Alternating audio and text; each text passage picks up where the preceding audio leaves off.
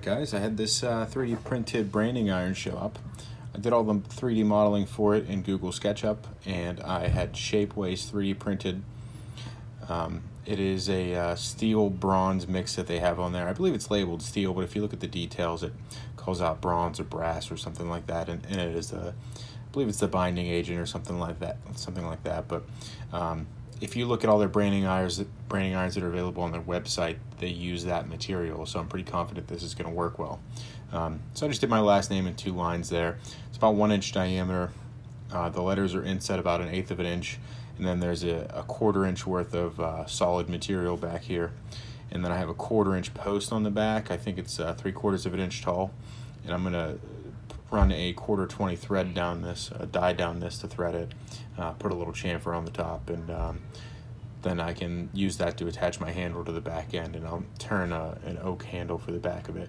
So, and then if you notice, I don't know if it was SketchUp or Shapeways, but you turn the outside cylinder into a sort of a polygon. I don't know if that's just something that the software, that's how it handles it, but if you look real closely, I think it did it on the post as well. So if this was more critical, I wouldn't be too happy about that, but it's a branding iron, and from here you can tell it's circular, so it's not that big of a deal. It's just something I noticed.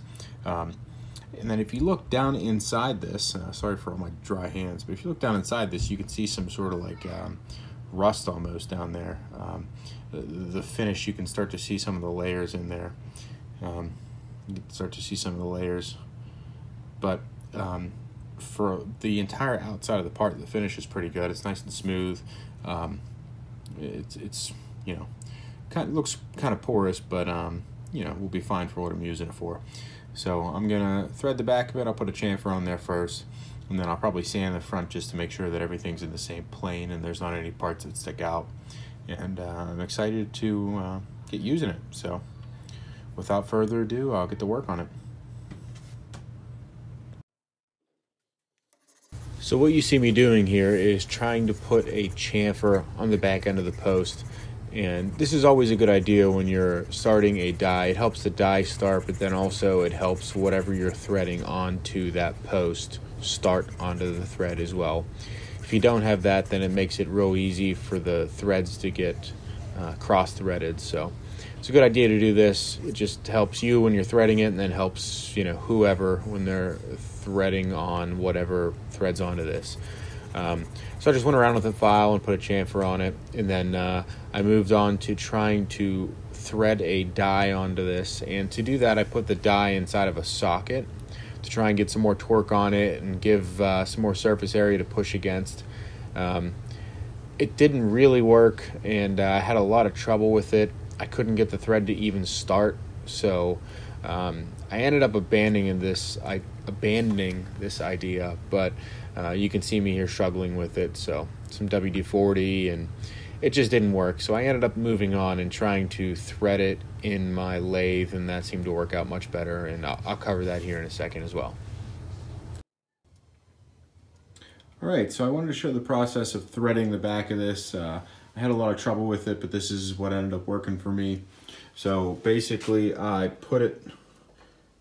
chucked up the branding iron head into my lathe here, and I had to put a socket in there to back it up because it kept wanting to push back through the chuck. I couldn't get the chuck tight enough on the steel. It's used to clamping wood after all, so I ended up putting a socket back there just as a stopper, and then I threaded on the die onto it. Or I guess it wasn't threaded to begin with, but turned the die onto it, and then I put a socket onto a Jacob's chuck here in my tailstock, and I was able to move that the whole way in and use the adjustment on the tailstock to apply all the pressure while I turned the chuck by hand. And it worked out pretty well. So I wasn't using the lathe to actually power it. I was just using the tailstock to apply the pressure while I turned with the headstock. And then once I got past a certain point, I pulled the tailstock off and finished it with a wrench. And it worked really well, I have to say. So let me pull this back and I'll show you what the threads look like. So you can see I got the beginning of it kind of boogered up there.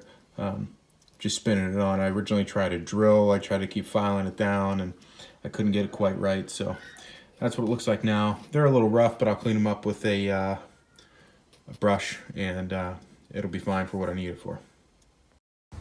This is just an up-close shot of the final product.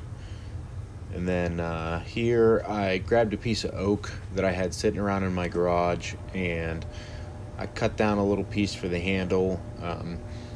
It actually turned out pretty well, and this is just me getting some up-close shots. I got a new GoPro, so I wanted to see how it worked if I clamped it to a toll and made some cuts with it. So you'll see here just me screwing around trying to make the handle a little more comfortable to hold.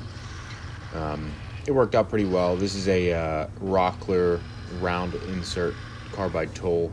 I use it for most of the contour work that I do, so it's just me trying to shape the handle around and finish it so it's nice and smooth, and I didn't have to do a whole lot of sanding.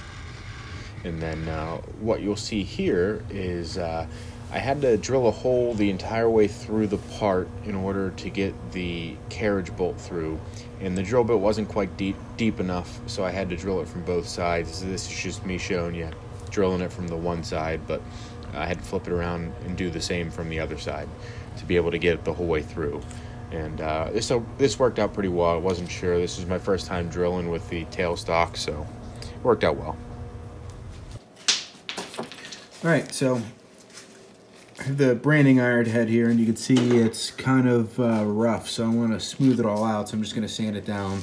I don't know, maybe 240 grit or something like that. We'll see. But I've got to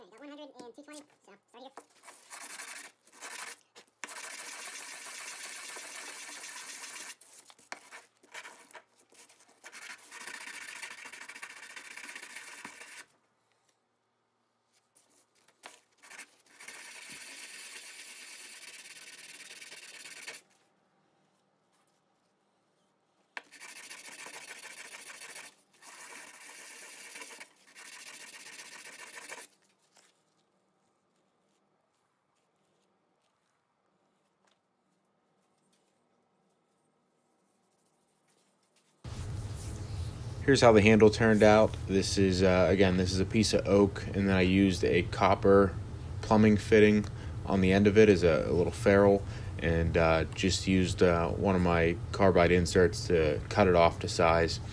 You can see on the end of the handle there's some knots. I was originally kind of upset that there were going to be knots left in the handle, but now that I see the final product, I'm really happy that how it turned out. And you can see I have here I think it's a 6-inch long 1/4-20 carriage bolt with some washers and hex nuts, and that was my kid's hand. But I'm just gonna put it through, and you can see when I put it through that the carriage bolt sticks out a little bit. So I tried to start off by using the nut to draw it on a little bit, and that doesn't quite work. So I have to beat it off of the lathe bench there and get it in. And then after I get it so far, I was able to put a wrench on it and finish drawing the head of the carriage bolt into the oak there. So here's me putting the wrench on it and tightening it down. And I tried to get it into the video of you seeing me draw the carriage bolt in, but it's shaky at best. So that's me getting that carriage bolt in, and then the rest is pretty easy. Just thread on.